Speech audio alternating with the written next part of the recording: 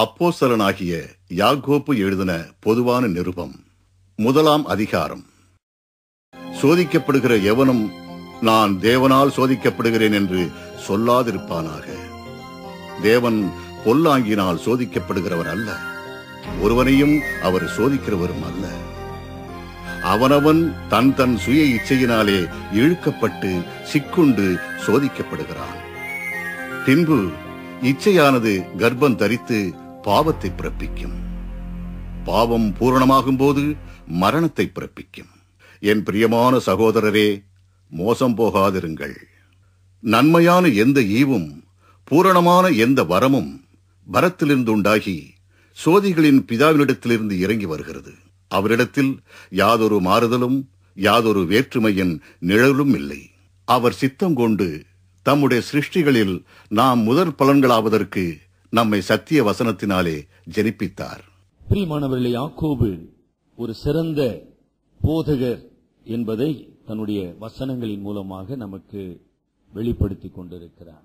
மீட்கப்பட்ட ரட்சிக்கப்பட்ட விசுவாசிகள் தொடர்ந்து இந்த பரிசுத்தத்தின் பாதையிலே, வெற்றியின் பாதையிலே எப்படி அவர்கள் கடந்து செல்ல முடியும் என்பதற்கான தெய்வீக ஆலோசனைகளை பகிர்ந்து கொள்ளுகிறார். It's a divine counsel. மனித ஆலோசனைகள் அல்ல, இது தெய்வீக ஆலோசனை என்பதை நாம் அங்கீகரிக்க வேண்டும். இது யாருக்கு எழுதப்பட்டது? தேவனுடைய சபைக்கு, விசுவாசிகளுக்கு எழுதப்பட்டது முதலாவதாக. ஆகையினால இதை மிக கவனத்தோடும் பயத்தோடும் இந்த வசனங்களுக்கு நாம் செவி கொடுக்க வேண்டும்.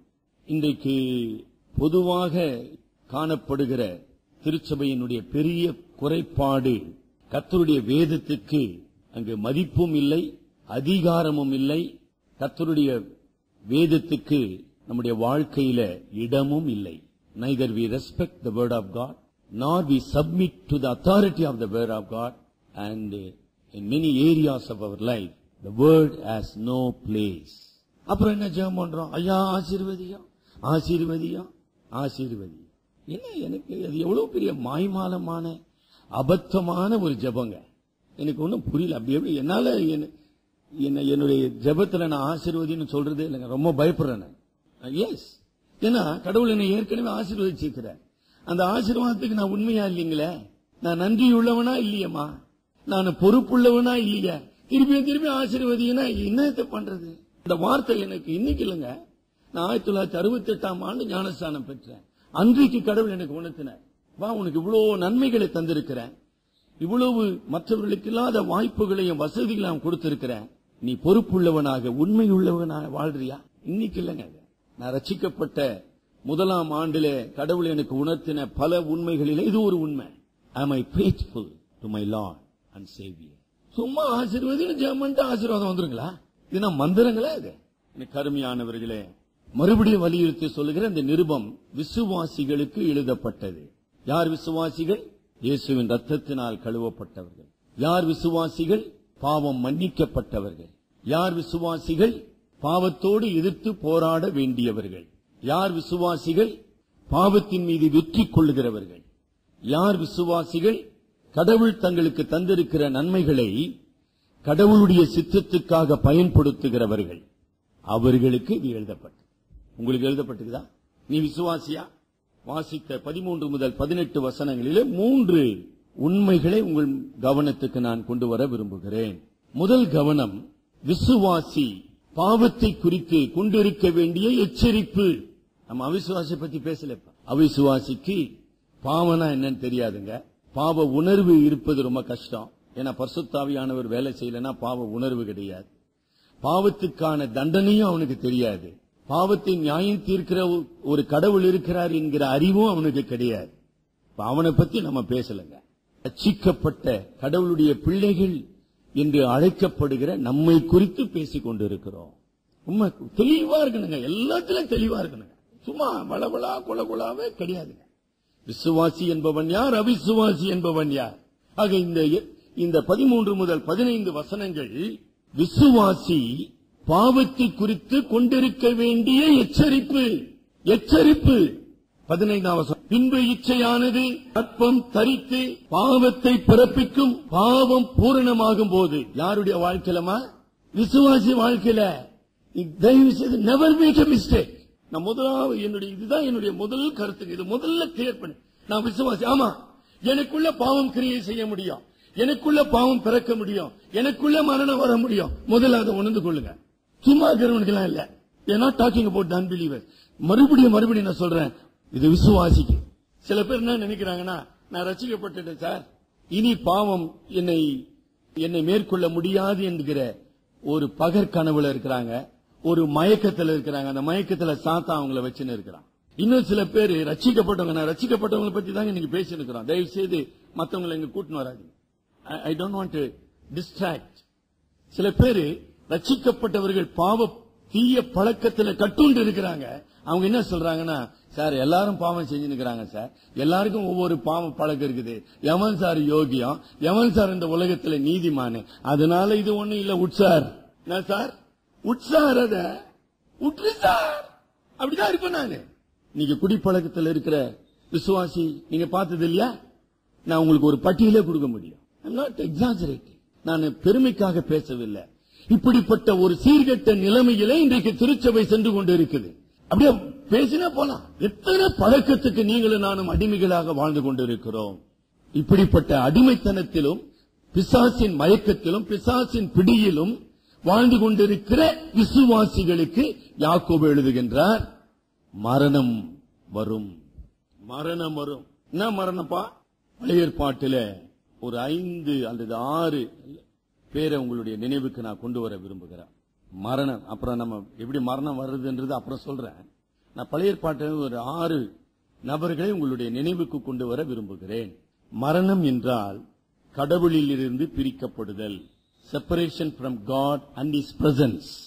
மறுபடியும் சொல்றேன், விசுவாசிகளோடு நான் பேசிக் கொண்டிருக்கிறேன். விசுவாசிகளுக்கு இந்த வேதம் எழுதப்பட்டிருக்கு. What is death? It is a separation from God and his presence.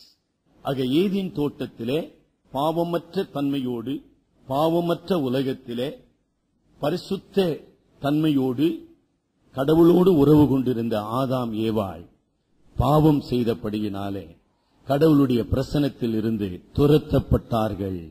That is what death means. மரணம் என்றால் கடவுளுடைய பிரசன்னத்திலிருந்து துரத்தப்படுதல், விளக்கப்படுதல். அது ஒரு மரணம். இரண்டாவது மரணம், இன்னைக்கு ஏதேன் தோட்டம் இல்ல, இன்னைக்கு கடவுள் நேரடியாக மனிதனோடு உறவு கொள்வதில்லை. ஆக வீழ்ந்து போன மனித குலத்திலே, சபிக்கப்பட்ட இந்த உலகத்திலே கடவுளுடைய பிரசன்னத்துக்கு அடையாளமாக வைக்கப்பட்டிருக்கிற திருச்சபை. பழைய ஏற்பாட்டிலே ஆசரிப்பு கூடாரம், பழைய ஏற்பாட்டிலே தேவாலயம், symbols of God's presence, indwelling presence. இன்னாகமம் 12ஆம் அதிகாரத்தில் மோசேயினுடைய சகோதரி மீரியாம் தேவனுடைய தாசனாகிய மோசேக்கு விரோதமாக, மீரியானும் சரி ஆரோனும் சரி, 2 பேரும், ஆரோன் பிரதான ஆசாரியன், மீரியாம் தீர்க்கதரிசி என்ற முதல் தீர்க்கதரிசி என்ற பட்டம் பெற்றவள். இவங்க 2 பேரும் தேவனுடைய ஊழியக்காரனாகிய மோசேக்கு விரோதமாக துணிகரமாக என்னப்பா பாவம் செய்தாங்க? பொறாமையினாலும் பெருமையினாலும் தேவனுடைய மனிதனை தூஷித்தார்கள். தூஷணம் வார்த்தை என்கிற பாவம். எங்கம்மா பாவம்? இந்த வாயில தான். நம்ம சபையில இல்லையா அந்த பாவம்? இருக்குதா இல்லையா? என்னில இல்லையா அந்த பாவம்? எத்தனை பேரை, எத்தனை ஊழியக்காரரை, எத்தனை தேவனுடைய மனிதர்களை எவ்வளவு அனாவசியமா தூஷித்து இருக்கிறாங்க. அவன் யோக்கியமா, இவன் யோக்கியமா, அவன் அப்படியே சபித்து பேசுகின்ற எத்தனை ஒரு தீய பழக்கம். It is abomination. இன்னைக்கு அவன் யானா இருக்கட்டும்பா, அவருக்கு ஆண்டவர் சொல்றார், நான் அவனை சிருஷ்டித்தேன், நான் அவனை வைத்திருக்கேன், அவன் சவுலா இருக்கட்டும் எவனா இருக்கட்டும், நான் அவனை நியாயம் தீர்ப்பேன். நீ யார் பண்ற? Who are you? நீ யார் அவனை நியாயம் தீர்க்கிறதுக்கு? That is none of your business as an individual. இன்னாகமம் 12ஆம் அதிகாரம் 8-10 படி மோசேயை பற்றி ஆண்டவர் பேசுகிறார். முகமுகமாகவும் பிரத்யட்சமாகவும் பேசுகிறேன், அவன் கர்த்தரின் சாயலை காண்கிறான். இப்படி இருக்க நீங்கள் இருவரும் தாசனாகிய மோசேக்கு விரோதம் பேச. என்ன பாவம் பாத்தியாமா? எத்தனை பாவம் நமக்கு இருக்குதுங்க. இது மாதிரி மறந்துடாதீங்க, அதுதான் பாவம். பேசுதல். எங்க பேசினாங்க? தேவனுடைய ஆசரிப்பு கூடாரத்தில். யாரை பத்தி பேசினாங்க? தேவனால் அபிஷேகம் பண்ணப்பட்ட ஊழியனுக்கு விரோதமாக. எதை குறித்து குற்றம் படுத்தினாங்க? இவன் தான் தீர்க்கதரிசியா? இவனோடு தான் கடவுள் பேசினாரா? எங்களோடு பேசவில்லையா? எங்க போட்டி எங்க இருக்கணும், எங்க இருக்கணுமோ அங்க இருக்கணுங்க. இது போட்டி போட வேண்டிய இடமா? தேவனுடைய ஊழியமும் தேவனால் கொடுக்கப்படுகிற பணியும் போட்டி போறதுக்கு என்ன இருக்குது? யாரு போட்டி போட்டது பாத்தீங்களா? கூட பிறந்தவர்கள். ஆனாதான் இன்னொரு இடத்துல வசனம் சொல்லுது, உன் வீட்டாரே உனக்கு சத்துருன்னு.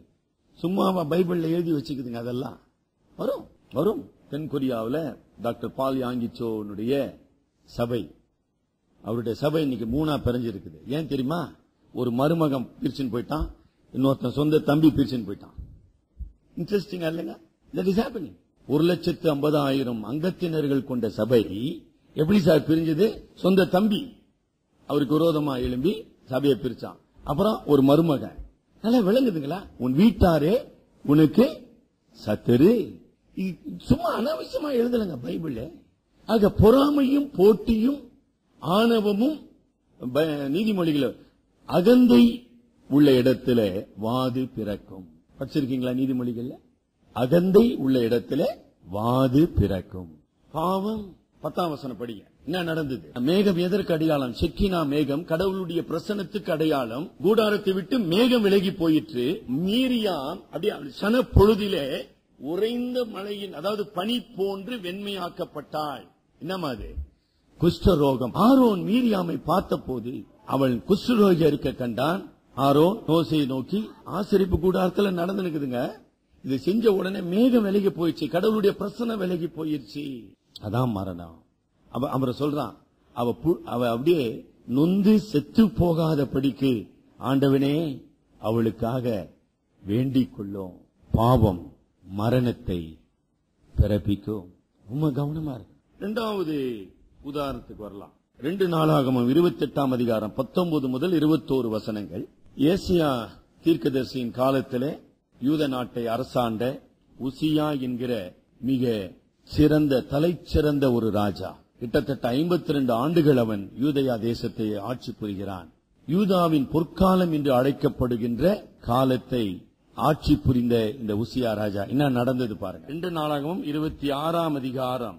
அப்பொழுது உசியா கோபம் கொண்டான். அவன் தூப கலசத்தை தன் கையிலே பிடித்து ஆசாரியரோட கோபமாய் பேசுகிற போது, ஆசாரியருக்கு முன்பாக கர்த்தருடைய ஆலயத்தில் அவனுடைய நெற்றியிலே குஷ்ட ரோகம் தோன்றிற்று. பிரதான ஆசாரியனாக அசரியாவும் சகல ஆசாரியரும் அவனை பார்க்கும்போது அவன் தன் நெற்றியிலே குஷ்டரோகம் பிடித்தவன் என்று கண்டு அவனை தீவிரமாய் அங்கே இருந்து வெளிப்பட பண்ணினார்கள். கர்த்தர் தன்னை அடித்ததினால் தீவிரப்பட்டான். உசியா தன் மரண நாள் மட்டும் குஷ்ட ரோகியாயிருந்து கர்த்தருடைய ஆலயத்துக்கு சபைக்கு புறம்பாக்கப்பட்டான். He cannot worship God. No. இதை விட என்ன கொடுமை வேணுற? நரகம் என்றால் என்ன? கடவுளில் இருந்து பிரிக்கப்பட்ட நிலை. நரகம் என்றால் என்ன? கடவுளை தொழுது கொள்ள முடியாத நிலை. நாம் தொடர்ந்து பாவத்திலே நிலை கொண்டிருப்போமானால், தொடர்ந்து துணிகரமான பாவத்திலே வாழ்ந்து கொண்டிருப்போமானால், தொடர்ந்து பரிசுத்தாவியானவரை துக்கப்படுத்திக் கொண்டிருப்போமானால், தொடர்ந்து நம்முடைய இருதயத்தை கடினப்படுத்துவோமானால் நிச்சயமாக நம்முடைய வாழ்க்கையில ஏன்னா அது சொன்னவர் கடவுளுங்க, நிறைவேற்றுகிறவர் கடவுளே. சொன்னவர் கடவுள், செய்கிறவர் கடவுள். இதுல நீங்களும் நானும் எந்த பங்கும் கிடையாது. அதான் மரணம். Separation from God, separation from His presence, separation from the fellowship of the church. திருச்சபையின் ஐக்கியத்திலிருந்து, அன்பிலிருந்து, கிருபையிலிருந்து. இது கிருபை. இன்றைக்கு இங்க அமர்ந்திருக்கிறோமே, இது ஒரு கிருபை. கிருபையில் இருந்து நாம் இழந்து போவோம். சார் இது எல்லாம் பழைய ஏற்பாடு சார். பழைய ஏற்பாட்டில் இன்னொரு ஆளையும் நம்ம பின்னால சந்திப்போம். புதிய ஏற்பாட்டுக்கு வரலாம். அப்போஸ்தலர் 5ஆம் அதிகாரத்தில் 5ஆம் வசனம். அப்போஸ்தலர் 5:5. அனனியா அந்த வார்த்தைகளை கேட்கவே விழுந்து ஜீவனை விட்டான். 10ஆம் வசனம். சப்பிராள் ஜீவனை விட்டாள். என்னமா அவங்க பாவம் செஞ்சாங்க? அவங்க என்ன பாவம் செஞ்சாங்க தெரியுமா? பொய். ஒரே ஒரு சின்ன பொய் தான் பேசினாங்க. எத்தனை பேர் நம்ம பொய்க்கு அடிமையா இருக்கிறோம்? மனிதனுடைய வாழ்க்கையில சாத்தானுடைய எவ்வளவு அனாவசியமா பொய் பேசிக் கொண்டு இருக்கோம். எவ்வளவு அற்பமான காரியத்துக்கெல்லாம் பொய் பேசினுக்கிறோம். பொய். அப்ப ஒரு பிசினஸ்ல ஈடுபட்டு சொன்னாரு, ஐயா நான் கிறிஸ்தவங்களை நம்புறத இப்ப குறைச்சிட்டுங்க. அவர் கிறிஸ்தவருங்க சொல்லுகிறாரு, நான் இந்துக்களை நம்புறேங்க. அவன் இந்த மாதிரி பொய் பேசுறது இல்லைங்க. போதுங்களா சாட்சி? I am ready to believe Hindus. At least they keep their word. ஓரளவுக்கு அவன் சொன்ன வார்த்தையை செய்யறான் சார். எந்த கிறிஸ்தவன் சார் மனசாட்சியோட வாழ்றான்? பொய் பொய், எதுக்கு எடுத்தாலும் பொய். ஏன்னா கடவுள்கிட்ட போய் பேசி ஜெபத்துல பழகிட்டோமே. நம்ம எங்க பேசினுக்கிறோம்? பொய், ஜெபத்திலேயே பொய். அப்ப கடவுள்கிட்டே போய் சொல்றா இல்ல மனுஷங்கிட்ட போய் சொல்றாங்க, பிரச்சனை நோ ப்ராப்ளம், அது பாத்துக்கலாம் சார். இல்ல மரணம். அதே மாதிரி பழைய ஏற்பாட்டில் இன்னொரு வித்தியாசமான ஒரு நிலையை நம்ம பார்க்கிறோம். லேவியராம 10ஆம் அதிகாரம் முதல் 2 வசனங்களை படிங்க. லேவியராகமம் 10 முதல் 2 வசனங்கள். பின்பு ஆரோனின் குமாரனாகிய நாதாபும் அபியுவும் தன் தன் தூப கலசத்தை எடுத்து அவைகளில் அக்கினியையும் தூப வர்க்கத்தையும் போட்டு, அதுதாங்க அண்டர்லைன் பண்ணணும். அண்டர்லைன் பண்றது என்னங்க? அந்த 9ஆம் வசனத்தில் நீங்க பார்ப்பீங்கன்னால் ஆரோனும் அவனுடைய 2 குமாரரும் ஆசாரியர்களாக அபிஷேகம் பண்ணப்பட்டு எல்லா விதமான பாவ நிவாரண பலிகளையும் செலுத்தி அவர்கள் தேவனுடைய ஆசரிப்பு கூடாரத்திலே பணிவிடை செய்வதற்காக நியமிக்கப்பட்டு உள்ள போறாங்க. போகும்போது இல்லீங்களா, தூப கலசம் அக்கினியை எடுத்துக்கொண்டு உள்ளே செல்லுகிறார்கள். ஆனா என்னமா எடுத்து சென்றாங்க? கர்த்தர் தங்களுக்கு கட்டளையிடாத அந்நிய அக்கினியை அவருடைய சந்நிதியில் கொண்டு வந்தார்கள். அப்பொழுது அக்கினி கர்த்தருடைய சந்நிதியிலிருந்து புறப்பட்டு அவர்களை பட்சித்தது. பாவம் மரணத்தை பிறப்பிக்கும். இது மோசே எழுதுகிறார். லேவியராமத்தை இந்த அபியும் நாதாவும் செத்து maybe after 40 years Moses is writing. அவன் செத்து 40 வருஷம் கழிச்சு எழுதி நிற்கிறார். ஆனா நாதாபுக்கும் அபியுக்கும் இது அந்நிய அக்கினின்ற அறிவு இருந்ததா? இல்ல. ஆனாதான் உள்ள கொண்டு வந்தாங்க. They brought the strange fire out of ignorance. அறியாமையினாலே அந்நிய அக்கினியை தேவனுடைய மகா பரிசுத்த ஸ்தலத்திலே கொண்டு வந்தார்கள். அக்கினி அவர்களை பட்சித்து போட்டது. ஆக அறியாமை என்பது தேவனுடைய கோபாக்கினிலிருந்து எனக்கு விடுதலை தர முடியாதுங்க. சார் தெரியாம செஞ்சிட்டேன் சார், தெரியாம செஞ்சிட்டேன் சார் சொல்றேன் பாருங்க. கடவுள் பொறுமையுள்ளவர், கடவுள் நீடிய பொறுமையுள்ளவர், கடவுள் இரக்கம் உள்ளவர், கடவுள் மிகுந்த இரக்கம் உள்ளவர். ஆனா கடவுளுடைய கற்பனைகளை அறியாமையினாலேயோ துணிகரமாகவோ ஒரு மனிதன் மீறுவானால் அவன் பட்சிக்கப்பட வேண்டும். It is God's principle. அததான் யாக்கோபு நினைவுறுத்துகின்றார். இச்சை கற்பம் தரித்து பாவத்தை பிறப்பிக்கும், பாவம் மரணத்தை பிறப்பிக்கும். அந்நிய அக்கினின்னு சொல்றதுமா அந்த இடத்துல பரிசுத்தமாக்கப்படாத அக்கினின்னு அர்த்தம். What is a strange fire? That which is not sanctified. அந்த லேவியராம அந்த 10ஆம் அதிகாரத்துக்கு கான்டெக்ஸ்ட்ல அதை எடுத்தீங்கன்னா பரிசுத்தமாக்கப்படாத அக்கினி. நீங்க சரியா அங்க படிப்பீர்களானால் பலிப்பிடம் இருக்கும். அந்த பலிப்பிடத்திலே அக்கினி எரிந்து கொண்டே இருக்க வேண்டும். அந்த அக்கினியை எடுத்துக்கொண்டுதான் ஆசாரியன் உள்ளே செல்ல வேண்டும். அந்த ஆசரிப்பு கூடாரத்துக்கு வெளியே, பலிப்பிடத்துக்கு வெளியே இருந்த எந்த அக்கினியும் வரக்கூடாது. That which is not sanctified will be rejected. That is a principle. ஆக திருச்சபை என்கிற ஆராதனையில, திருச்சபை என்கிற ஐக்கியத்தில, திருச்சபை என்கிற ஒழுங்கிலே நாம் அந்நியர்களை, அந்நிய முறைகளை, அந்நிய காரியங்களை கொண்டு வருவோமானால் பட்சிக்கப்படுவோம். The principle holds good. Principal புரியுதா உங்களுக்கு? ஒரு விதிமுறை. பழைய ஏற்பாட்டுக்கு உண்மை, புதிய ஏற்பாட்டுக்கு உண்மை. அதுதான் அனனியா சப்பரால் மரித்தார்கள். அவர்கள் மட்டும்தானா? 1 கொரிந்தியர் 11ஆம் அதிகாரம் 30ஆம் வசனம். உங்களில் அநேகர் எது நிமித்தம் அபாத்திரமாய், கர்த்தருடைய ராபோஜனத்தில் ஒழுங்கு, அபாத்திரமாய், பொறுப்பற்ற விதமாய், நிர்வீசாரமாய். நான் மாசத்துல நம்முடைய திருச்சபையில மாதத்துக்கு ஒரு முறை தான் ராபோஜனத்தை பங்கு பெறுகிறோம். ஆக அந்த ராபோஜனத்துக்கு பயபக்தியோடு, மனம் திரும்புதலோடு, பாவ அறிக்கையோடு, பாவத்தை விட்டுவிட்ட மனநிலையோடு வராம நம்ம தொடர்ந்து அதிலே பங்கு பெறுவோமானால் தேவன் என்ன சொல்லுகிறார்? நீங்கள் வியாதி உள்ளவர்களாகவும் உங்களில் அநேகர் நித்திரை அடைந்தவர்களாகவும் இருக்கிறீர்கள். நித்திரனா என்னங்க? சாவு. எஸ், இன்றைக்கு நடந்து கொண்டிருக்குது. நம்ம சாவுக்கு எத்தனையோ காரணம் சொல்லி நிற்கிறோம். சார் இந்த காரணம் சார், அந்த காரணம் சார். பரிசுத்தாவியானவருக்கு தான் தெரியும் எந்த காரணம். இந்த கருமையானவர்களே, யாக்கோபு விசுவாசிகளுக்கு பாவத்தை குறித்து, பாவத்தின் விளைவை குறித்து ஒரு கடுமையான எச்சரிப்பை கொடுக்கின்றார். மரணத்தை பிறப்பிக்கும். ஒரு விசுவாசி பாவம் செய்யும் போது அவன் சொல்லுகிற சாக்கு போக்குகள், பல. ஏன்னா நம்ம அப்படிதான் சொல்லுகிறோம். என்ன சொல்லுகிறோம்? நான் இல்ல சார், அடுத்த நபர் காரணங்க. எனக்கு கோபம் வந்ததுக்கு, நான் திட்டினதுக்கு நான் காரணம் இல்ல. somebody provoked me. என்னை அவர்கள் கோபப்படுத்தினார்கள், என்னை அவர்கள் எரிச்சல் ஊட்டினார்கள், என்னை சோதித்தார். we blame everybody. முதலாவது சாக்கு, நான் பாவம் செய்ததற்கு நான் காரணம் அல்ல, மற்றவர்கள் காரணம். நான் காரணம் அல்ல, சூழ்நிலை காரணம். நான் காரணம் அல்ல, அது கவனக்குறைவினால் நிறைந்தது. அந்த எம்பசிஸ் நான் காரணம் அல்ல, நான் காரணம் அல்ல. யாக்கோபு என்ன சொல்லுகிறார்? 13ஆம் வசனம், சோதிக்கப்படுகிற எவனும் சொல்லாதிருப்பானாக. இன்னும் ஒரு சிலர் தேவனே சோதிக்கிறார்னு சொல்றான், நம்மளும் சொல்றோம். அதாவது நம்முடைய வாழ்க்கையில ஒரு விபத்து, ஒரு மரணம், ஒரு அதிர்ச்சி, ஒரு நோய் வந்த உடனே ஏன் தான் கடவுள் சொல்லவே கூடாதுங்க. ஐயோ, மறந்து கூட ஒரு விசுவாசி அப்படி சொல்லக்கூடாது.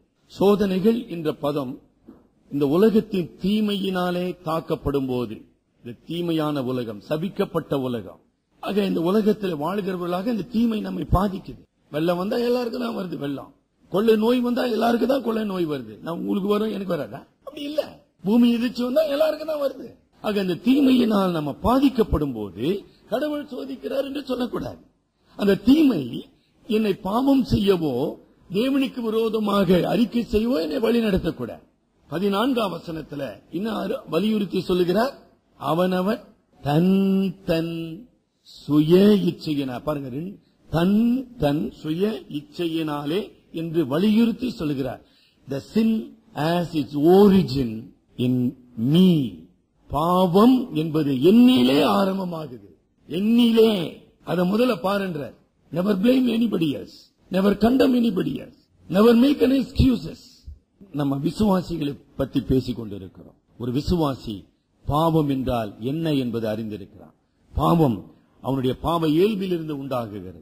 பாவம் அவனுக்குள்ளே இந்த பாவ இயல்பு, பாவத்தினால் அவன் கவர்ச்சிக்கப்படும் போது அந்த பாவ சோதனைக்கு இணங்குகின்ற தன்மை உடையவனா இருக்கிறான். ஆங்கிலத்தில் what is temptation? an inclination to yield to sin. திருப்பி சொல்லிட்டுங்களா? What is temptation? சோதனை என்றால் என்ன? பாவம் செய்வதற்கு இணங்குகின்ற இயல்பு கொண்டிருத்தல். பாவம் அங்கதான் இருக்குது. இந்த உலகத்துல பாவம் இல்லீங்களா? இல்ல, எங்க இல்லைன்றீங்க? பாவம் இருந்து கொண்டு இருக்குது. அந்த பாவம் என்னை கவர்ச்சிக்கும் போது அந்த கவர்ச்சிக்கு நான் இணங்குகிற பாருங்க, அதுதான் சோதனை. அவனுக்குள்ளே பாவத்தை பிறப்பிக்கும். 1 யோவான் 1ஆம் அதிகாரம் 8ஆம் வசனம் படிங்க. 1 யோவான் 1:8. அதுவும் விசுவாசிகளுக்கு எழுதப்பட்ட பகுதி தான். திருப்பி யாருக்கு யோவான் சீசன் எழுதி கொண்டிருக்கிறார்? விசுவாசிகளுக்கு, சபையாருக்கு எழுதி கொண்டு இருக்கிறாருங்க. அவங்களுக்கு தான் கையில பைபிள் இருக்குது, அவங்களுக்குள்ளதான் ஆவியானவர் இருக்கிறார், அவங்களுக்கு தான் பரிசுத்த கடவுள் தெரியும். சும்மா ரோட்ல போறவங்க போயின்னுங்கிறானுங்களா? அவங்களுக்கு இல்லைங்க. They know their God, they have the word of God and they have the Holy Spirit in them. They know what is sin. இவ்வளவும் தெரிஞ்சிட்டு நான் பாவம் செய்யவில்லை என்போமானால் நம்மை நாமே வஞ்சிக்கிறவர்களாய் இருப்போம். கருமையானவர்களே, இந்த காலை நேரத்தில் இப்படிப்பட்ட வஞ்சனையினாலே நாம் கண்கள் மறைக்கப்பட்டிருக்குமானால், நம்முடைய மனசாட்சி குருடாக்கப்பட்டிருக்குமானால், தேவனிடத்தில் நாம் மனம் திரும்ப வேண்டும். இந்த சோதனையில் இருந்து நான் எப்படி சார் தப்பித்துக் கொள்வது? என்ன நம்ம கவனிக்க வேண்டும்? எந்த சோதனையும், எந்த விதமான இந்த உலகத்தினுடைய கவர்ச்சியும் தேவனுக்கு விரோதமான பகை என்பதை நான் உணர்ந்திருக்க வேண்டும். இந்த உலகத்திலும் உலகத்தில் உள்ளவைகளிலும் அன்பு கூறாதிருங்கள்.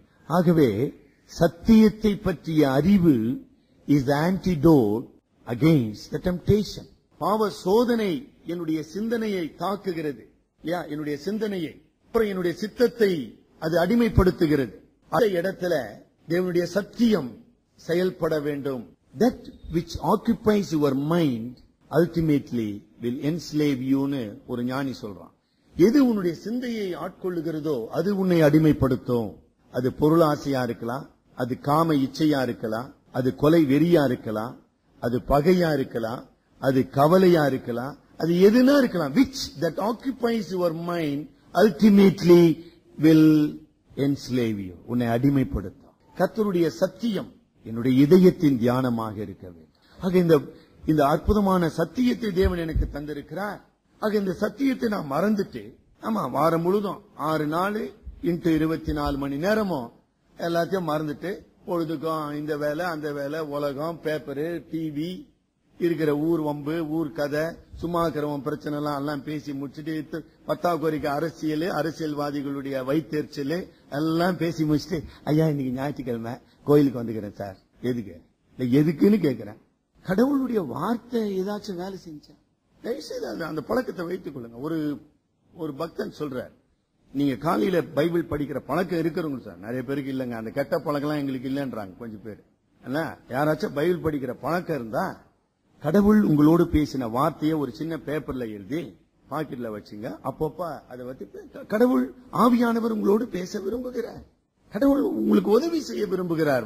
போகிற சோதனை இல்லீங்களா, பேதுருவை எச்சரிக்கிறார், பா நீ மறுதலிக்க போற, பிசாசு உன்னை சோதிக்க போகிறான், ஆகவே விழித்திரு, ஜெபம் பண்ணு, ஆக தேவனுடைய உதவியை நாடு, சோதனையின் போது கடவுளை தேடு. எங்க எல்லாத்தையும் மறந்துட்டு எல்லாம் விழுந்துட்டு எல்லாம் மயக்கத்துல அப்புறம் ஐயோ ஐயா நமக்கு விரோதமா பாவம் செஞ்சுட்டேன்னு அப்புறம் பாவ அறிக்கை செய்து கொண்டு என்னை பாதுகாக்கும் சத்தியம், என்னை விடுதலையாக்கும் சத்தியம், என்னை பரிசுத்தப்படுத்தும் சத்தியம், அந்த சத்தியத்தின் வெளிச்சத்திலே நான் நடக்க வேண்டும். வாலிபன் தன் வழியை எப்படி காத்துக் கொள்வான்? உம்முடைய வசனத்தை இதயத்திலே வைத்திருப்பதினாலே. இதயம் என்பது என்னுடைய சிந்தை அர்த்தம், மை மைண்ட். அது முதல் கடமை. இரண்டாவது கடமை என்ன? பரிசுத்த ஆவியானவரின் உணர்த்துதல். ஆவியானவர் உணர்த்துகிறார் இல்லீங்களா. ஒரே நேரத்தில் சோதனை என்னுடைய மனதை தாக்கலாம், ஆவியானவர் என்னை உணர்த்தலாம். இந்த வசனத்தின் மூலமாக, இந்த எச்சரிப்பின் மூலமாக, இந்த சம்பவத்தின் மூலமாக கடவுள் என்னை எச்சரிக்கலாம். அப்படித்தானே நம்ம காக்கப்படுகிறோம். 3, எனக்குள்ளே இருக்கிற இச்சையை, அந்த இயல்பை என்ன செய்யணும்? நான் சிலுவையில் அறைய வேண்டும். கலாத்தியர் 5ஆம் அதிகாரம் 24ஆம் வசனம். கிறிஸ்துவனுடையவர்கள் தங்கள் மாம்சத்தையும் அதன் ஆசை இச்சைகளையும் சிலுவையில் அறைந்திருக்கிறார். அதாவது an attitude of crucifying myself on the cross. அதுதான் என்னை ஆட்கொள்ள வேண்டும். அதான் சிலுவை சுமத்தல். சரிங்களாமா? இதுதான் சிலுவை தியானம். என்ன சார், நான் கிறிஸ்துவுடனே கூட சிலுவையில் அறையப்பட்டிருக்கிறேன், நான் உலகத்துக்காக சிலுவையில் அறைந்து இருக்கிறேன், உலகம் எனக்காக சிலுவையில் அறைந்து இருக்கிறது. ஆக இந்த உலகத்தோடு என்னுடைய உறவு, நான் சிலுவையிலே அறையப்பட்டிருக்கிறேன். ஆனா இந்த உலகத்தையும் பிரியப்படுத்த முடியாது, என்னையும் நான் பிரியப்படுத்த முடியாது. நான் கிறிஸ்துவை மட்டும் பிரியப்படுத்த வேண்டும். அப்படி பிரியப்படுத்துவதற்காக சிலுவையிலே நான் இருக்கிறேன். Neither I can yield to sin nor I can commit sin because I am crucified on the cross. நான் சிலுவையில் அறையப்பட்டு இருக்கிறேன் சார், நான் எப்படிங்க பாவம் செய்யறது? அப்ப எப்போ நம்ம பாவம் செய்யறோம்? நான் சிலுவையில் இல்ல சார், ஜாலியா இருக்கிறேங்கப்பா, ஃப்ரீயா இருக்கிறேன் சார். அதனால நம்ம என்ன செய்யணும்?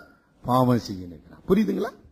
கிறிஸ்துவனுடையவர்கள் தங்கள் மாம்சத்தையும், அங்குதான் நம்ம மாம்சம் என்பது flesh is the base for sin or temptation to act. அப்ப சோதனையும் பாவமும் செயல்படுவதற்கு இந்த சரீரம் என்கிற ஒரு காரியத்தை சாத்தான் பயன்படுத்துகிறான். பேஸ் சொல்லுவாங்க. பேஸ் சரீரம். கொஞ்ச நேரம் யோசனை பண்ணுங்க. எனக்கு கண்ணு பார்வை போயிடுச்சுன்னு வச்சுங்க, நான் சினிமா பார்த்துன்னு காம வெறிக்கு இடம் கொடுக்க முடியுமா? Can I indulge in the sin of lustful sight? இச்சையான பார்வைக்கு இந்த கண்ணில பார்வை இல்லைன்னா அதை நான் செய்ய முடியுமா? நான் கண் இருக்குது, அதனால்தான் அந்த பாவத்தை நான் செய்து கொண்டு இருக்கிறேன்.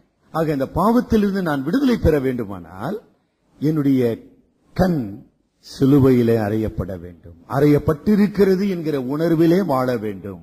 I am crucified with Christ.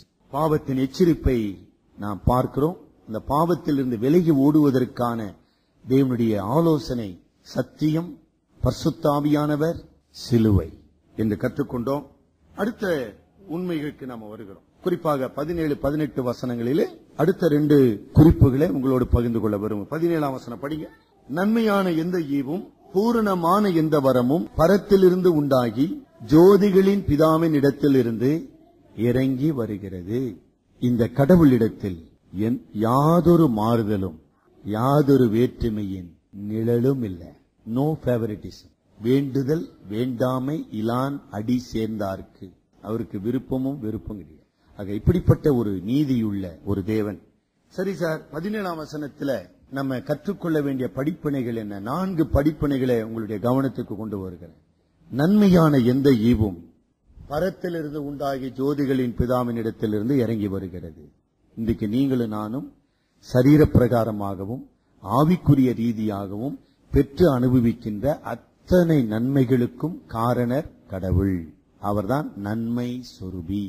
God is the God of goodness, the author of all the good என்று வேதம் நமக்கு சொல்லுகிறது. எல்லா நன்மைகளின் பிதாவாக தேவன் இருக்கிறார்.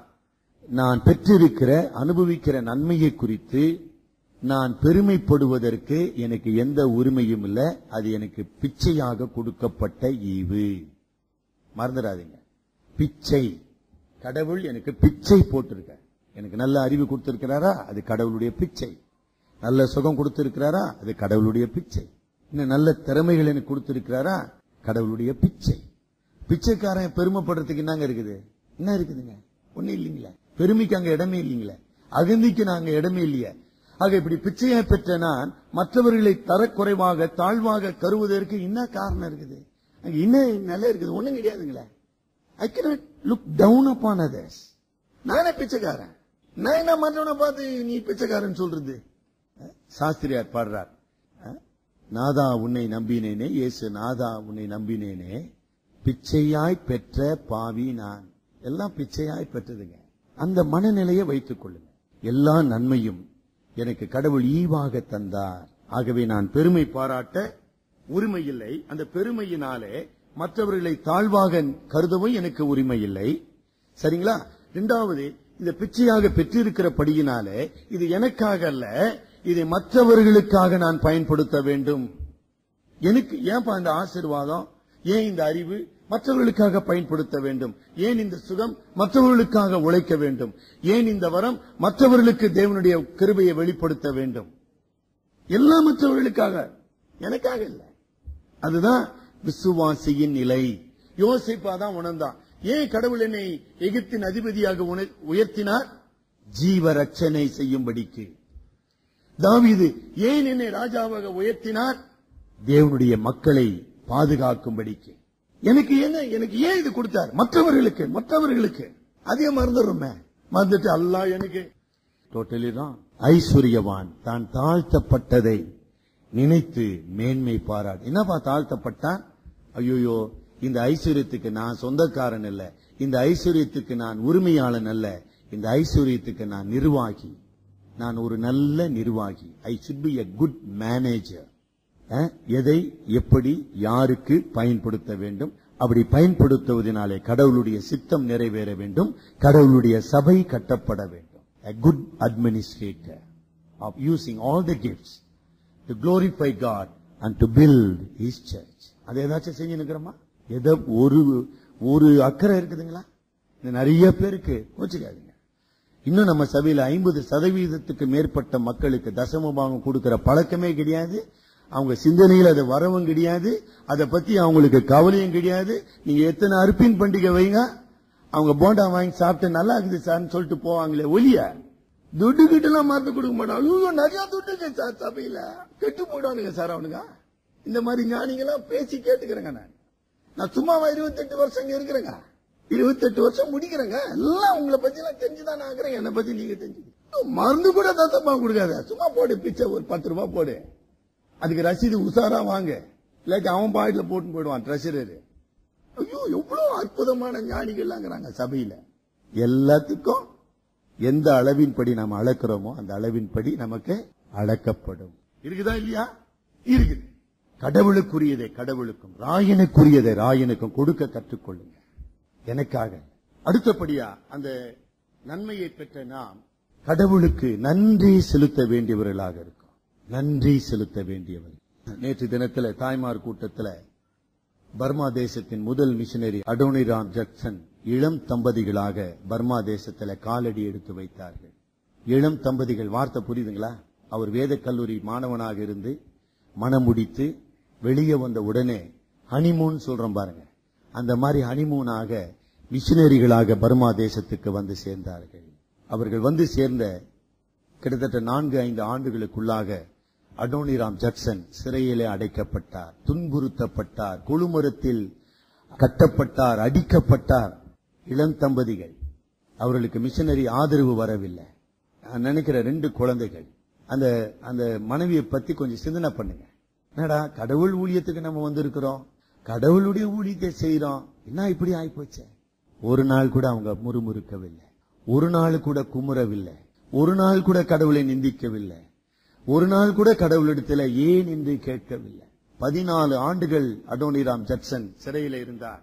அந்த சிறையில் இருக்கும் போது அரசாங்கத்துக்கு தெரியாமல் வேதத்தை பர்மிய மொழியிலே மொழிபெயர்த்தார். அப்ப இந்த அம்மா என்ன பண்ணுவாங்க, வெள்ளை காகிதங்களை ஒரு சின்ன தலானி, இந்த மாதிரி சின்ன தலானி செஞ்சு தச்சு அதுக்குள்ள வெள்ளை பேப்பரை வச்சு அந்த தலானியை எடுத்துட்டு போவாங்க. ஒவ்வொரு சனிக்கிழமையோ ஞாயிற்றுக்கிழமை அந்த குறிப்பிட்ட நாள்ல கொண்டு போய் கணவன்கிட்ட கொடுத்துருவாங்க. அந்த கணவர் அவரு ஒரு தலானி கொடுப்பார்.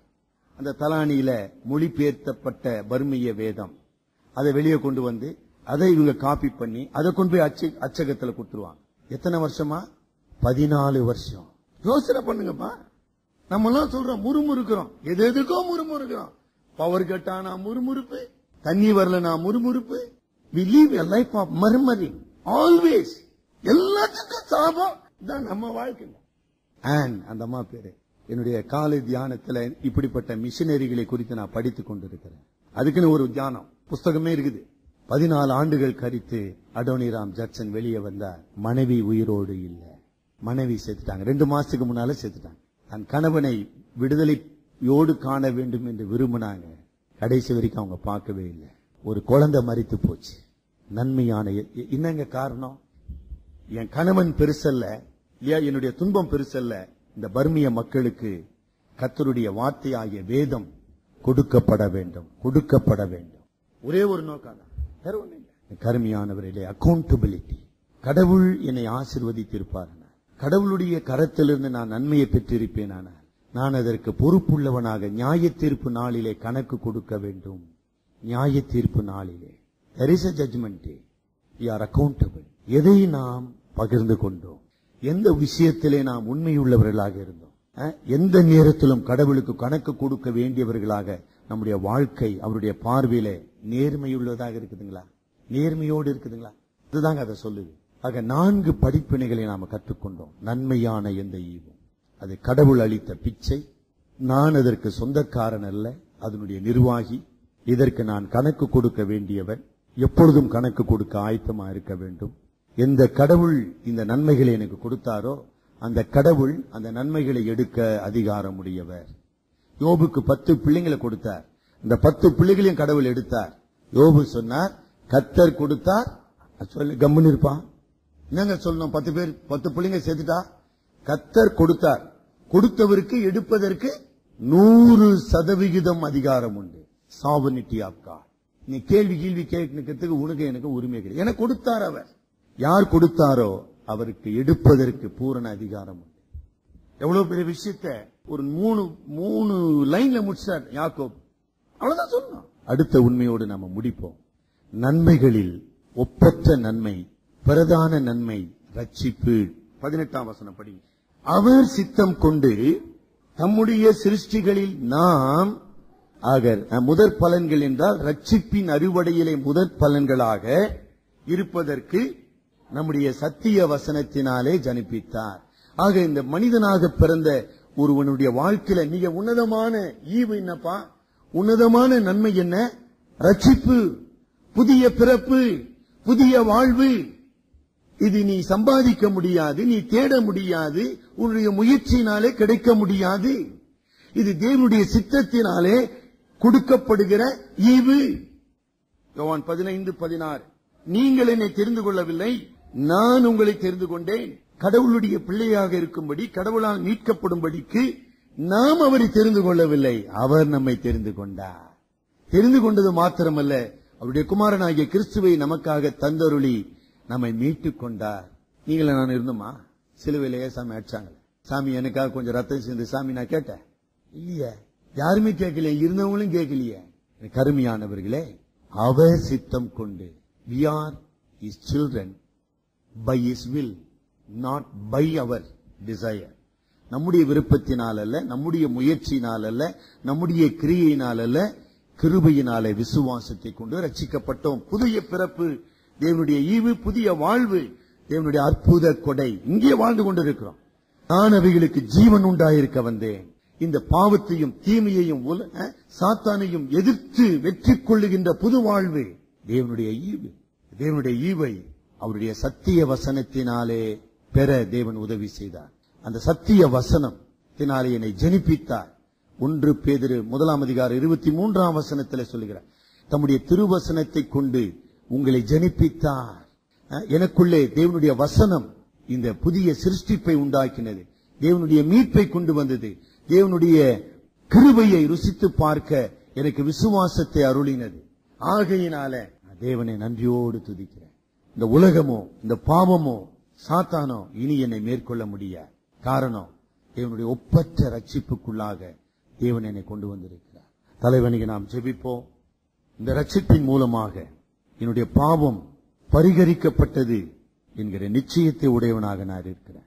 இந்த ரட்சிப்பின் மூலமாக நான் கடவுளுடைய பிள்ளை என்கிற மாபெரும் அதிகாரத்தை உரிமை பெற்றவனாக இருக்கிறேன். இந்த ரட்சிப்பின் மூலமாக தேவனுடைய குமாரனை போல மறுரூபப்படுத்தப்படுகிறேன். I am being transformed into his image.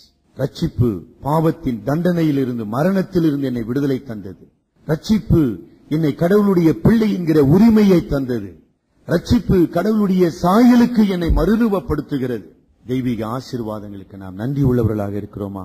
கிருபையுள்ள இரட்சகரே, உலக தோற்றத்துக்கு முன் எங்களை தெரிந்து கொண்டு எங்களை அழைத்தவரே, கிருபையினாலே பெற்ற மகத்துவமான ரட்சிப்புக்கு நாங்கள் சாட்சிகளாக வாழ தேவரீர் எங்கள் சரீரம் சுட்டெரிக்கப்பட்டாலும் உம்முடைய சுவிசேஷத்துக்காக உம்முடைய ரட்சிப்புக்காக நாங்கள் உறுதி உள்ளவர்களாக நிற்க ஆவியானவரே எங்களை பலப்படுத்தும்.